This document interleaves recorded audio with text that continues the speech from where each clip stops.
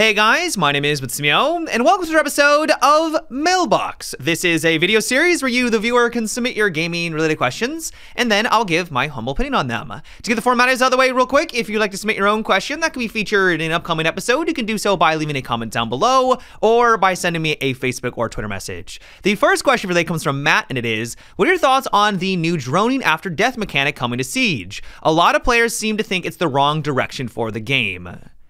I gotta admit, the first time I read this question, my initial reaction was, of course the Siege community thinks that something's going to be overpowered. We always jump to conclusions and think that something is going to be game-breaking. It is a tale as old as Rainbow Six Siege. The amount of times that this has happened is ridiculous. When Kali was introduced, when Zero came out, Tachanka. Do you guys remember Tachanka, his rework? Everyone was saying that he was going to be one of the most overpowered operators, that he was going to get constantly sidelined in ranks, but just a couple of days after he was officially released, it's like, oh no, yeah, he's still pretty terrible and no one wants to play him anymore. Like, this happens every single time. And so I will admit that when I see questions like this and I see people making these statements, I am a bit skeptical, but after playing on the test servers for a couple of days, yeah, I think that people might be onto something with this one. So the reason why I'm not as doom and gloom when it comes to this upcoming mechanic is that I feel like this is Ubisoft's attempt at trying to level the playing field when it comes to information gathering between the two different teams. Defense has always had the advantage. You've got normal cameras, Valkyrie, Mozzie, Maestro, and Echo drones scattered around all over the place, and if you do get taken out, more or less you're going to be able to relay information to your team and help out throughout the round. And while that is still technically possible on the offensive side, it is much more difficult. And so for all the people claiming that this is too much power and influence for one player to have if they get taken out, like there should be a big penalty for getting dropped, then why are we okay with that on defense? Now, the counter argument to this is, well, they're drones, Matt. They can drive around. It is completely different from something that is stationary. And that's where I agree. This is where things get a little bit tricky because yes, that Valkyrie camera is incredibly beneficial for someone who did get taken out. It is still going to only be in one position. And so while you can still be really helpful, it's nowhere near the power, some people might argue, of something that can physically move around the map. On top of that, this is something that's going to be available for everyone on offense. You don't just have to play a specific character to have this benefit. And so instead of needing to require maybe a brand new operator that has this passive bonus, everyone on offense can do this. And so it is a gigantic upgrade to their team. This is where I think we kind of run into some problems. Now, one idea that I really like that could be a potential solution to this problem is that once you get taken out, your drone gets a battery. And so you can only move it for a short duration, let's say 15, 20, whatever they land on, that gives you the opportunity to get it into a place where you could maybe watch a flank or get onto the objective and make a quick call out, but you're not going to be able to constantly like wiggle in and out of the objective room, finding information and making precise callouts throughout the entire round. You're going to have it be in a stationary spot just like every other gadget in this game. That could be one way that Ubisoft solves it. Now, don't get me wrong, I realize that this would still be a massive buff to the offensive team, but I believe that that's sort of the point. Ubisoft has the numbers. They know that defense, on average, on almost every single one of the maps in the game, has a distinct advantage, like a massive advantage, and they want to level that playing field. And so instead of just upgrading all of the offensive operators in some other way by maybe increasing their weapon damage or giving them an extra gadget, like that would cause a lot of problems in and of itself, they're trying to infuse one of the most important aspects of Rainbow Six Siege, gathering information, and trying to make that more of a core mechanic for the offensive side. And I think that that is commendable. Now, will it work?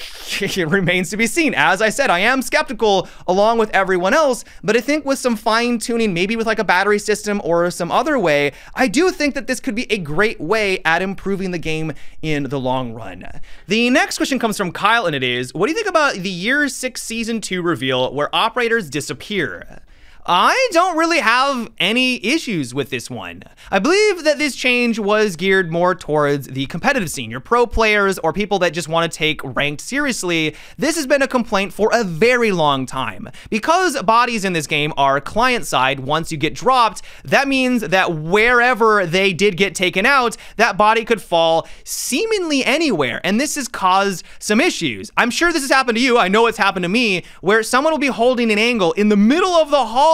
They'll be prone on the ground, but when around the corner, it just looks like an operator that got dropped from earlier in the match. But because it's client side, you can't see them, but they can see you clear as day, and so they promptly take you out. That is incredibly frustrating. And so by removing that aspect, it will hopefully alleviate some of those problems. Now, I will admit that if you're someone who is playing Rainbow Six Siege for more of the authenticity, you want things to be a little bit more realistic, even though this game really isn't that realistic if we're being honest, still having these things disappear from the map and having an icon pop up is a bit immersion breaking.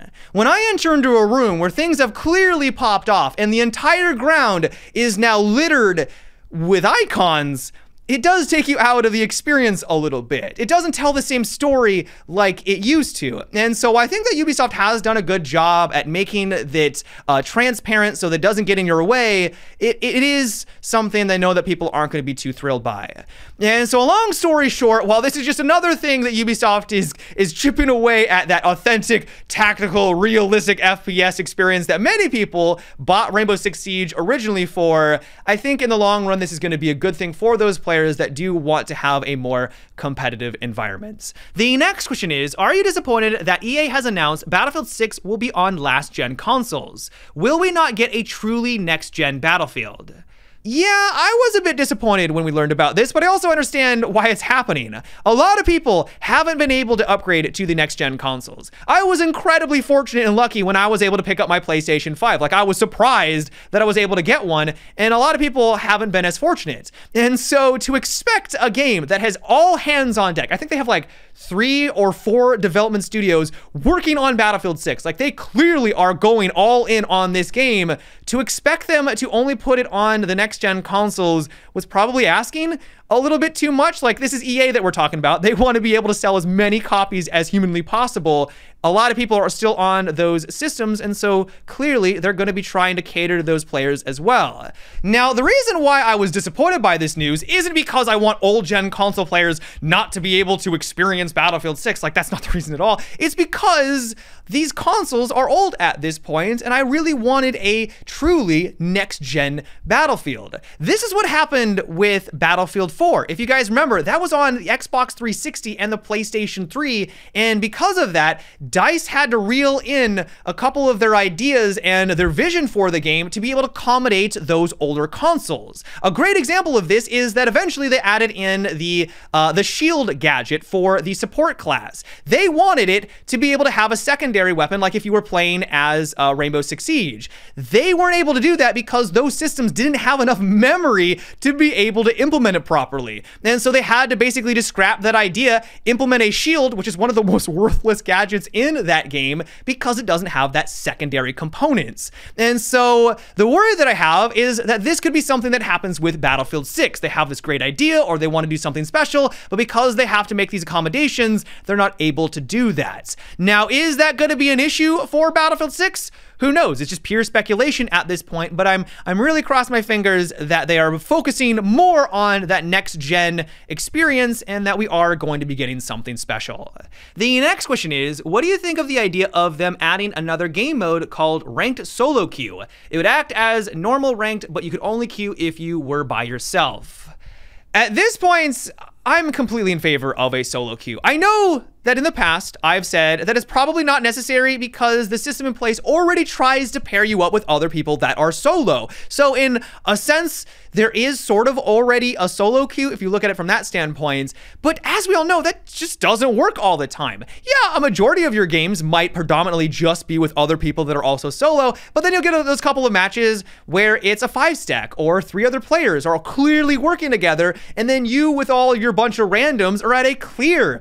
disadvantage. And so just having the peace of mind to know that everyone that is in this queue is going to be solo queue, or maybe like solo and duos, so that there's a little bit, at least a little bit of flexibility, I think that that would be a great addition to Siege. The only thing I can think of for why Ubisoft hasn't done this yet is that they're just not confident enough in their average concurrent player base to be able to sustain it and have short matchmaking. If you now have a casual, unranked, ranked, and a solo or duo queue, that is going to split up that player base even more. And so especially at those higher levels like Platinum and Diamond, where there's already a few and select people that are already in that range, if you split it up even more, if queue times are like 5-10 minutes just to find a match because you want to have some accuracy with that ELO, with that matchmaking, that could be a really serious issue. People eventually could be like, hey, you want to play Rainbow Six Siege? It's like, no, I don't want to sit in a queue for 10-15 minutes. I don't want to be in a queue longer than these games actually are. Like, that's